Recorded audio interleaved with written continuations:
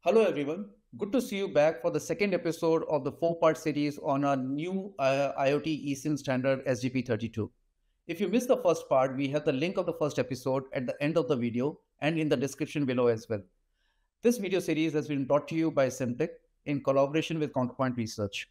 Today, we have a special guest, Jean-Louis from Kigen, to talk about the technical aspects of SGP.32 and how to navigate through multiple standards. Welcome to the show, Jean-Louis. Can you introduce Kigen for our listeners as well as introduce yourself? Sure. Hi, Mohit. Thank you for having us on your video. And yes, Kigen is a SIM and eSIM service provider with secure IoT with our solutions. And I am responsible for sales in the EU and Americas for Kigen. Thanks for the introduction. So my first question to you is that are the new SGP.32 standards backward compatible with the older eSIM solutions like SGP.02? And can the devices using SGP.02 be migrated to SGP.32? Yes, well, SGP.32 was designed to leverage the SGP.22 architecture. It's not backward compatible with SGP.02. So migration from 02 to 32 requires to physically change the SIMs, the eSIMs, and change the integration to the remote management system. The remote management system for 02 is the SMSR. For SGP.32, it's an EIM. So there's no easy migration. It is much easier to migrate from SGP.22 to SGP.32 because both rely on the same SGP.22 consumer architecture. That's based on an SMDP Plus and based on a profile assistant, which manages the profile download from the SMDP Plus. Both SGP.22 and SGP.32 can be remote managed by an EIM and can be implemented without installing software on the devices using a profile assistant in the physical eSIM itself. SGP.02 devices cannot be migrated to 32. Does that mean that the SGP.02 and SGP.32 systems will operate in parallel till the end of life for SGP.02 devices? Yeah, it's a good question. It's a difficult situation, but yes, most likely, particularly for use cases in which the eSIM is hard to remove or switch. When the eSIMs are soldered or when the devices are hard to reach, we expect them to stay on SGP.02 and for companies to launch in parallel new products with SGP.32 and keep them running until the SGP.02 devices are end of life. Yep. So if the customers have to run the two systems in parallel, will it be better for them to move to the new standard at the earliest?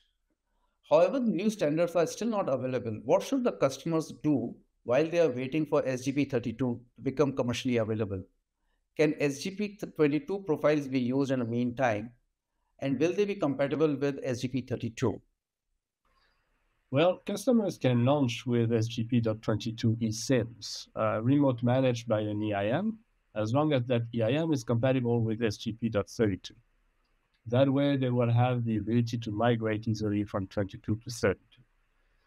Realistically, however, if a company starts testing today, they will be able to launch with a full SGP.32 certified solution by the time they have reached their product validation. We expect certification in Q2 2025. So if you start your program now, most likely you'll be able to launch with 32. It is important for the EIM to be integrated with the rest of the connectivity solution. So in other words, you need the CMP, the connectivity management platform, to be integrated to the EIM to enable the remote management of the EUICC and to see what's happening in that eSIM. So you still have, integration on the backend, which is required, and then integration, of course, on the device level. Thanks for the overview on what the OEMs do till the time the new standards are available. Now shifting gears from OEMs to service providers. Do connectivity providers have the backend infrastructure ready to support the new standard? Connectivity providers can be integrated in different ways to SGP.32. They can either own their own eSIMs and provide a complete solution, or they can simply allow for their profiles to be either preloaded or downloaded to eSIMs owned by other parties. So frankly, the integration into SGP.32 is a question when enterprises ask MNOs whether they support SGP.32. They should really be clear about whether they're just asking if their profiles can be preloaded.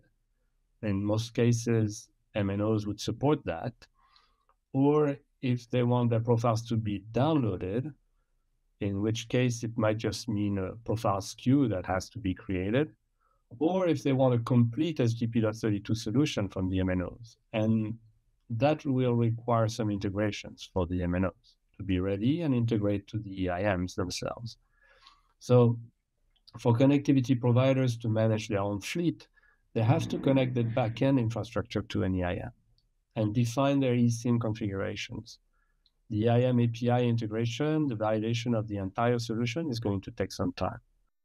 But if they simply elect to have their profiles preloaded or downloaded, then in that case, they have to make their connectivity profiles available for distribution to IoT eSIMs, and they will validate.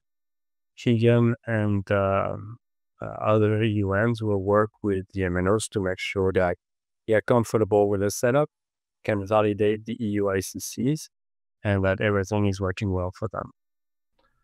We have experience with SMTP Plus. We serve consumer devices, so the same SMTP Plus can be leveraged as well. So since the same SMDP Plus and other eSIM infrastructure that serves the consumers can be leveraged for IoT, some MVNOs or MNOs are already offering eSIMs based on SGP.32. Should we adopt them now, or could this create compatibility issues in the future? Well, it really depends which types of solution. That's a challenge, Mohit. You are probably referring to solutions based on SGP.22. If they are based on 22, then as long as they rely on the SGP.32 elements like EIM and IPAE, then you will have compatibility, but you need to have the IPAE in the EUICC and then work with the EIM.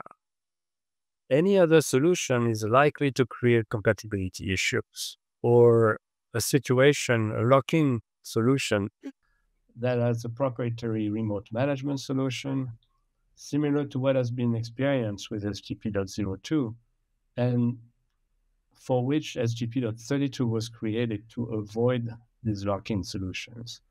So we really recommend companies when they want to launch quickly to make sure that they use an EIM, that they use an IPAE in their eSIM from SGP.22. Otherwise, they're likely to stay locked in, just like they were with SGP.02. That's it for today's episode. If you have any further questions, please feel free to reach out to us. Our contact information is there at the end of the video. Stay tuned for the next episode where we will continue to talk about the key questions surrounding SGP.32. Thank you.